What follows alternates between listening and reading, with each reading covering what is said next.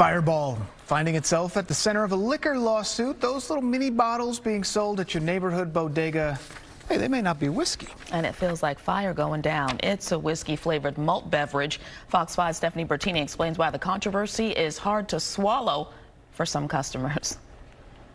Sold at convenience stores, gas stations, and supermarkets across New York State and beyond, Fireball Cinnamon. The bottles look almost identical to Fireball whiskey, but don't have any actual whiskey at all, according to a recent lawsuit just filed against the company that produces them. It does make a claim on the bottom in really small print that it contains natural whiskey, which I believe and consumers believe is misleading as well, because what it actually contains is the smallest drop of whiskey flavor. It's a malt-based beverage, says attorney Spencer Sheehan, who's the attorney representing Anna Marquez, the person taking on the Sazerac company. He said at this stage it's a proposed class action lawsuit.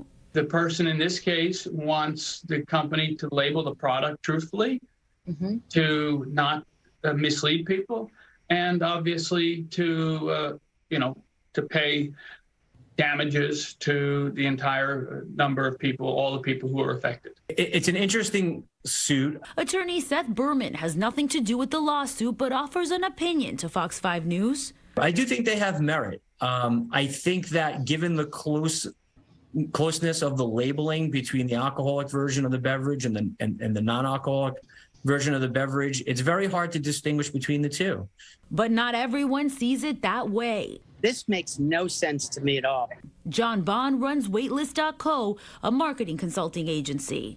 Big deal, right? Like, who's being hurt with this? They buy the product. I don't know. They like the other one. They get a little confused. It's like, I don't understand who's being hurt. That's just, the brand issue. We reached out to the Sazerac company for comment. They declined because the litigation is pending. Stephanie Bertini, Fox 5 News.